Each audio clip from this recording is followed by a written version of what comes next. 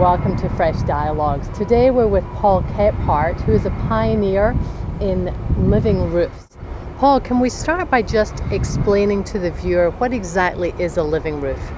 Sure. A living roof, or otherwise known as a green roof, is a layer of soil and plant materials that typically cover the top of a structure, and in this case a parking structure, but we find these on residential and civic and commercial buildings throughout North America. What the rooftops, these green rooftops, do is they cool the city by decreasing the ambient air temperature around the building by as much as 60 degrees in the summer months. They also help us save on our energy costs by thermally regulating the building envelope and increasing energy efficiency, reducing that cooling load up to 20 degrees in the conditioned space. And that's just part of their benefits. The other major benefits are that they provide habitat for migratory birds and insects and that otherwise don't have a home. Butterflies, hummingbirds.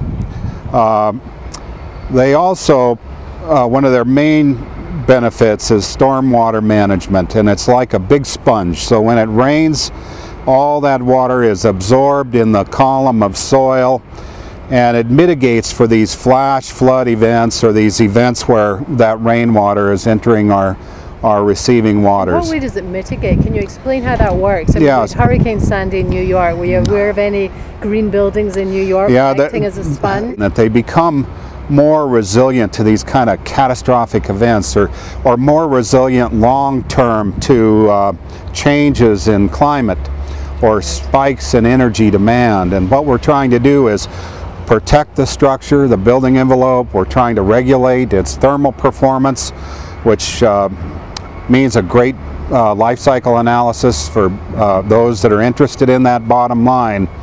And that's one of the key components right now and one of the primary drivers of this greening movement throughout North America and beyond. It's why that this industry has grown 80% over the last 5 years, is that we're seeing a return on investment. For example, this landscape is a non-mowed California grassland type ecosystem that replaces a lot of that ecosystem that had been lost through the development.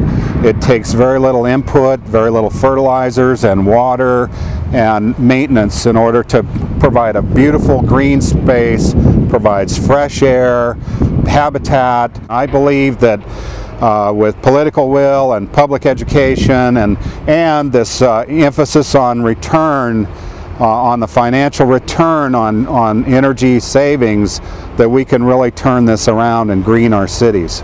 We know in a hospital setting that when patients and visitors alike are exposed to or have access to greening, that they heal 35% faster. Right, I have heard about that. And that's one of the reasons why the Lucille Packard Hospital adopted this greening as a part of the structure.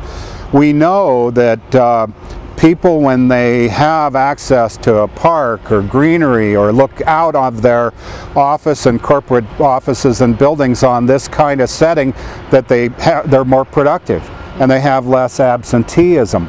And that's why you see these corporate America like Facebook saying, let's build this beautiful park on top of our structure. When the corporate America begins to adopt a greening and sustainable standard as a part of its architecture, it's a great statement, and it's where we want to be. When Stanford Medical Center adopts this green space and demonstrates to others that it's possible, I see that California now is going to really adopt these green measures, and it's going to really take off here. Great. Well, Paul, thank you very much for being on Fresh Dialogues. You're a great pioneer for living roofs. Thank you very much.